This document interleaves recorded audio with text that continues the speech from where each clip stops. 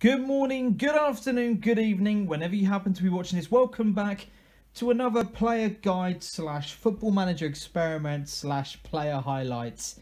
A new series I'm kind of trialing out through the summer where we take a look at some of the impending transfers and show you what these guys are about. Today we're talking about Joao Carvalho. I hope I've pronounced that correctly. Portuguese fans will probably crucify me in the comment section, but that is absolutely fine. Signing from Benfica for Nottingham Forest. This guy looks like a really good prospect, and for Nottingham Forest to pull off this move, and especially with the fee involved, is rather impressive. Nottingham Forest fans, are you looking forward to seeing this guy? What do you know about him? How have you managed to accomplish the transfer fee? That's what I want to know. And Benfica fans, are you disappointed to see him go? Could he have, how far could he have gone with your team? What kind of a player is he? Let us know in the comments as well. But a few facts before we go on to Football Manager. He's 21 years old, 5'7", plays in the centre mid and also the attacking centre midfield option. He's a youth player through Benfica, so he's only ever represented them other than one loan spell away from the club. He's represented Portugal at every single youth level from under 15s all the way up to the under 21, so he's clearly highly rated. Last season he made 8 appearances for Benfica, and the transfer fee is rumoured to be just over £13 million.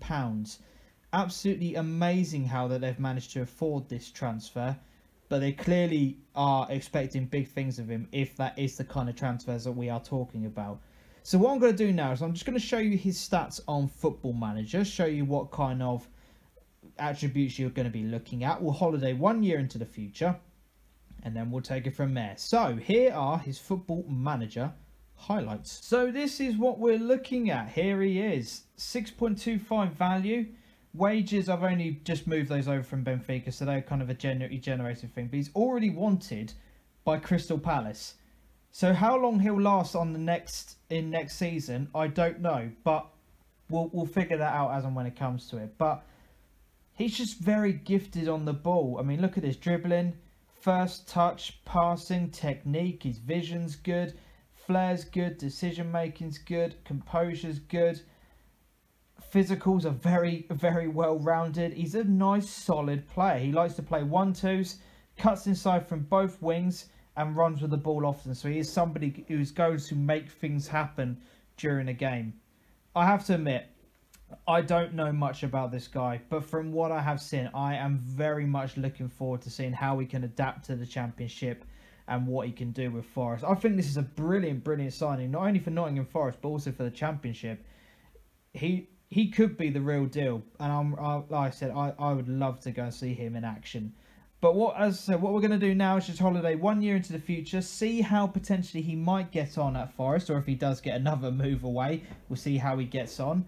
And then we'll have a look at some of his highlights at the end of the video. So let's go 1 year into the future. So end of the first season, let's go and find out how he managed to get on. If we click on the Championship.